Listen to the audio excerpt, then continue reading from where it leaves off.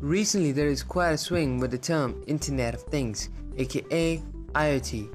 Wouldn't it be nice if you can control your appliance with your smartphone or with Globe using an app called Blynk?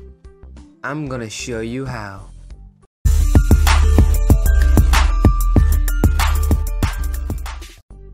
All you need is a microcontroller. By the way, I'm using Arduino Uno, a smartphone, a LED, a computer with internet access, and just an afternoon. Firstly, let's talk about the hardware side. Connect one end of the USB to your Arduino and the other to your computer having internet connectivity. Arduino has several digital and analog input-output pins, but for now, we'll use pin 13 as an indicator. Now connect the LED to digital pin 13 as shown. Make sure you don't mess up with the polarity. The shorter one is the cathode and goes to ground. Download the app from the Google Play Store or App Store. For the first time user, they will ask you to create an account. Since you already did it, let's skip it. Hit Create New Project. Name your project. I'm just gonna name it LED. Choose your board. We are using Uno. Now the authentication token. Either you can copy it down or just email it to yourself. Swipe left to add widgets or press the add button to do the same. I'm just gonna add a button. Press the button for extra features.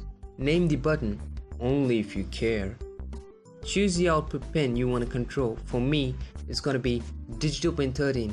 Everything is set and the hardware side is done. Google down Blynk and head on to their site. Scroll down till you find the download library button. Now download the zip file. Go to the Arduino library folder in your computer and extract the zip file. Once you're done, close the window and head on to the Arduino software. I'll put a link in the description for easy access to you guys. Open the Arduino software. You'll see a new set of libraries has been added under example. Select the Arduino serial USB program from the Blynk header. Now copy the authentication token from your email and hit upload. Once you have done uploading the code, head back to the Blynk library folder. Under script, open the Windows batch file and enter the respective COM port your Arduino is connected to. Make sure you do not close the command window and you're done. Now let's give it a try. Open the app, hit the run button at the top right corner and stop blinking. Now you can remotely control things via your smartphone. I made this IoT fan controller. Comment down below what would you like to make. Don't forget to like, share and subscribe. Stay connected for more videos and I'll see you next week.